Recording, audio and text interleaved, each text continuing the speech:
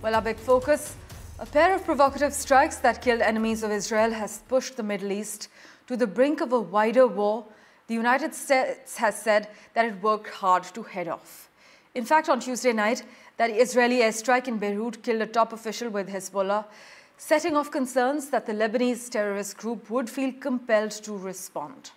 Hours later, after midnight, Hamas's political leader, Ismail Haniyeh, was killed in a mysterious strike in Iran's Tehran, vastly complicating the calculus and also raising concerns about a regional escalation to some of their highest levels in nearly 10 months of war in Gaza. I must also inform you that according to a New York Times report, Iran's supreme leader, Ayatollah Ali Khamenei, has issued an order for Iran to strike Israel directly in retaliation for the killing of Ismail Haniyeh.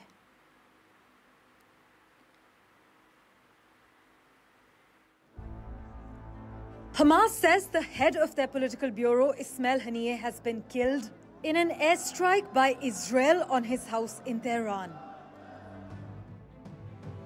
Ismail Haniyeh was in charge of Hamas's international relations and had a key role in the negotiations on the Gaza hostage and ceasefire deal. News of his death came a few hours after Israel killed Hezbollah's top military commander in an airstrike in Beirut. Haniyeh, who was based in Qatar, had been visiting Iran in recent days and participated on Tuesday in the inauguration ceremony of the new Iranian president, Masoud Pezeshkian, an event also attended by Senior Minister Nitin Gadkari. Haniyeh had long served as the head of Hamas's Politburo and was seen as a moderate figure within the movement, one whose rule had become vital in sustained diplomatic efforts to secure a ceasefire. He was elected as the head of the political wing in 2017 before leaving Gaza for exile in Qatar 2 years later. From exile, he became the face of the Palestinian group's international diplomacy, shuttling between Turkey, Iran and Qatar, joining a group of Hamas leaders sheltering in Doha and unable to return to Gaza. Haniyeh was an early advocate of Hamas entering politics. In 1994, he said that forming a political party would enable Hamas to deal with emerging developments. When he left Gaza in 2017, Haniyeh was succeeded by Sinwar, a hardliner who spent more than 2 decades in Israeli prisons, and whom Haniyeh had welcomed back to Gaza in 2011 after a prisoner exchange. Sinwar is said by experts to be the last word on major decisions by the group. A Hamas official has said the killing is a cowardly act and will not go unanswered. While the Iranian Revolutionary Guards Corps has said that it's opened an investigation around the incident, experts are arguing that it's one thing to kill Haniyeh, it's another to do it specifically in Tehran. Many are worried that Haniyeh's killing could now lead to renewed fears of an escalation of violence across the Middle East. Parmeshwar Bawa for NDTV. Well, for further clarity on the global ramifications, we have with us Edward Joseph, lecturer from Johns Hopkins University. Thank you so much, Mr. Joseph, for joining us. Now, Iran's supreme leader, Ayatollah Ali Khamenei, has blamed Israel and said Iran had a duty of revenge because Haniyeh had been targeted while a guest in the country. In fact, a New York Times report has stated that Khamenei has issued an order for Iran to strike Israel directly. As things stand at the moment, do you think there's going to be an all-out regional escalation as far as this war is concerned? No, I don't believe that that's the case. And although, of course, obviously these dramatic types of assassination, this one in Tehran of Ismail Haniyeh, the political leader of Hamas, and the night before in Beirut of Fuad Shukr, the senior Hezbollah commander. Obviously, these are provocative acts, they're dramatic acts, and they invite a response from Iran, which of course is the sponsor of Hezbollah and of Hamas.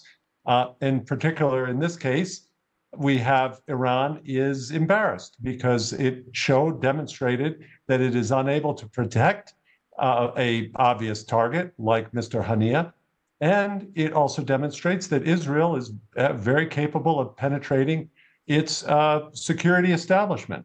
So Iran is embarrassed, and that, of course, calls for some type of a response. But we have to be very clear here that what are the interests in having some type of all-out war? Iran risks a lot if it engages in an all-out war. What Iran prefers is the status quo where it uses its proxies, Hamas, Hezbollah, and the Houthis, all three of them, to create pressures on Israel without engaging and risking an all-out war that could find Iran in a very compromised situation. Please. In fact, the killing of Haniyeh has also led many to question whether Israel's government had any real desire to actually halt the war there. I mean, Egypt and Qatar, they have warned that Haniyeh's killing would set back negotiations. Do you echo the belief that this will, in fact, impact negotiations in a negative manner? Actually, that's not clear. This could paradoxically advance the prospects for a ceasefire. First of all, it isn't as if the real true leader of Hamas, Yahya Sinwar, and Ismail Haniyeh were close. They were actually rivals in Hamas. So the true leader of Hamas, Mr. Sinwar, who's safely ensconced in a tunnel beneath Gaza, may actually be okay with the fact that Mr. Haniyeh is not there. Second, we have the fact on the Israeli side that these two assassinations bolster the credentials for Prime Minister Netanyahu should he decide to actually enter into the ceasefire talks. Remember, for Prime Minister Netanyahu, the concern is from those on his right who criticize him and don't want him to enter that deal, while on the left, he's pressured to enter the deal and to get the hostages back. So in some ways, this suits his political posture, and it could enable him to enter into this ceasefire agreement that the United States is pursuing with Egypt and with Qatar. And I should point out here that those talks have continued in Rome. Those talks continue. So it's not clear at all that actually this will scuttle the opportunities for a all-important ceasefire and hostage return. Please. In fact, Mr. Joseph, the U.S. Secretary of State Antony Blinken has said that the United States was not aware or involved in the killing of Ismail Haniyeh. But, you know, many are skeptical of this statement coming in from Antony Blinken. Many are finding this statement hard to believe. Well, I don't find it too hard to believe because the U.S. had different comments when it came to the strike on Mr. Shukr, that is the senior Hezbollah commander in Beirut. And we should point out that that attack, that assassination of Mr. Shukr, the senior Hezbollah commander, came after Hezbollah killed the 12 children, the youths, who are Druze, I should point out, that is Arab citizens of Israel. And that was Israel's response to that. And we did not have that same type of comment from Mr. Blinken. And in this case, also, there's a difference in how the Israelis have commented. While they openly took credit for the assassination of Shukr in Beirut, the Hezbollah leader, they did not